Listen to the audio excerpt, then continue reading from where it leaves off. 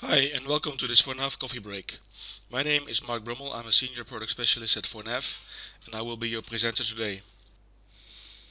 Today we're going to make a brand new report using watermarks. We will get there using 3 steps. In the first step we're going to add watermarks to Business Central.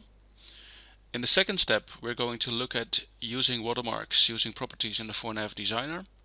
And in the third step, which is actually an alternative to the second step, we're going to add watermarks using Alcode. Let's start with the first step and see how we can load watermarks into Business Central. So for today's video I'm going to use a production tenant of Business Central hosted by Microsoft.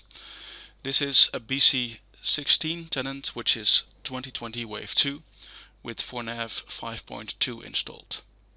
If I search for the ForNav setup, you will see that I have the option to upload logos and watermarks. So today we're going to use the watermarks, and if I click on import, the system asks me to select a file. So where do I get those files?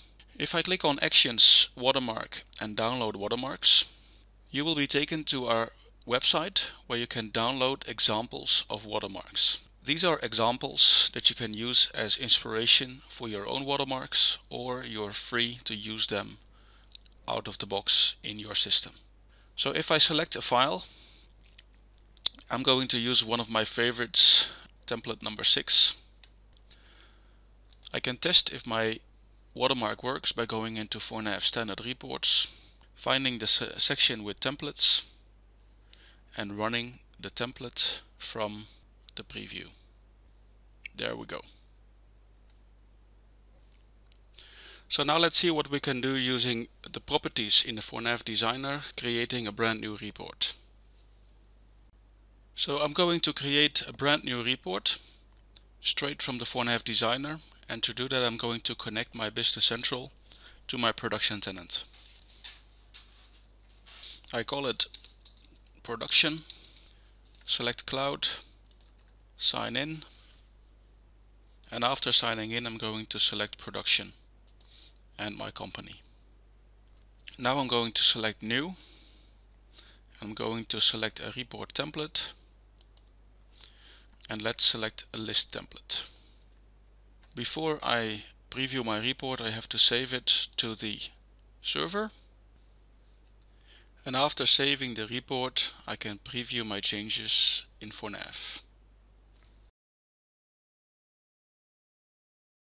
So how do I add a watermark to this report? In the property window on my right, I have a property called watermark.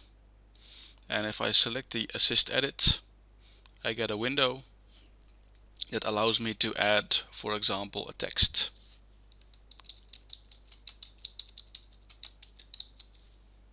If I preview the report again, it will now print this watermark.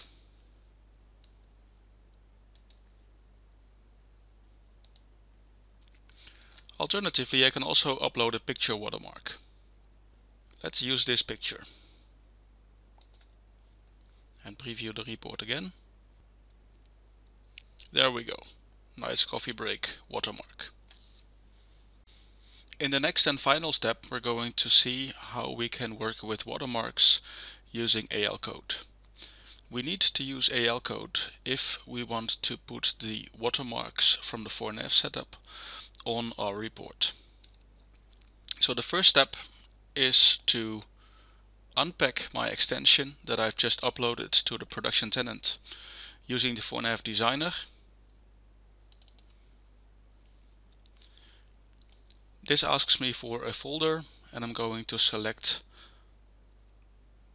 the watermark folder on my PC. And now it asks me if I want to open the extension in Visual Studio Code. This part of the video requires some knowledge of AL coding for extensions in Business Central. If you don't feel comfortable doing this, you should contact a developer in your network. The file that I'm working on is the report file, which is called ForNav 56789.al, or it's called like you called the report in the properties of the ForNav Designer. The first part of the AL file is the dataset, which we don't need today. Then we have the request page and the triggers. We are also not going to use that. We're going to work in the part where we can add procedures. In my report object, I need to add a function called load watermark.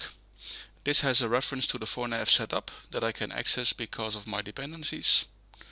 And this reads the document watermark from the setup and puts the watermark into the function load watermark image.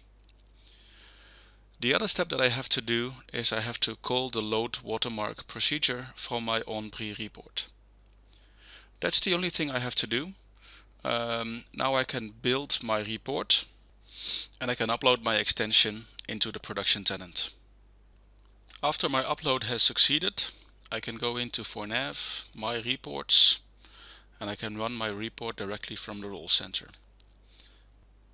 Now I can see that my watermark is being used in my report. So let's summarize what we just did. The first thing we looked at is how to load watermarks into Business Central using the 4nav app from AppSource. In the second step, we've added some watermarks using properties to a brand new report that we loaded into the production tenant. And in the last and final step, we've used the watermarks from the 4nav setup in our brand new report, adding a piece of Alcode into the Visual Studio Code extension. If you want to know more, please visit our website 4nav.com, and if you go to our download page, you can download the designer straight from there. On Microsoft AppSource you can find our app that you need to load the watermarks and get the example reports. And if you want to see more of these videos, you can go to our YouTube channel, youtube.com/4navreports. Don't hesitate to send us an email. Our email address is info@4nav.com. Thank you for watching this coffee break. I'm looking forward to see you again in another coffee break. And if you have any suggestions on topics, please send us an email again to info@4nav.com with your suggestion. And if your suggestion makes it into a video, you will receive a gift certificate.